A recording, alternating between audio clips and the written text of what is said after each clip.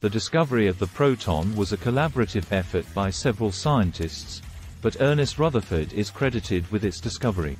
In 1917, Rutherford conducted an experiment known as the gold foil experiment, which led to the discovery of the proton.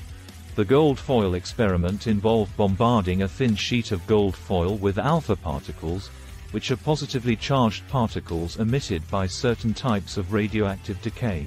Rutherford expected that the alpha particles would pass through the gold foil without any significant deflection, as he believed that atoms were composed of uniformly distributed positive and negative charges.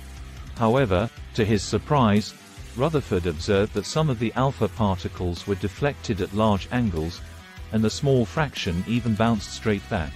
This observation could not be explained by the prevailing model of the atom, which suggested that the positive and negative charges were evenly distributed throughout the atom. To explain the unexpected results, Rutherford proposed that the atom had a small, dense, positively charged nucleus at its center, which was responsible for deflecting the alpha particles. He called this positively charged particle the proton, which comes from the Greek word protos, meaning first.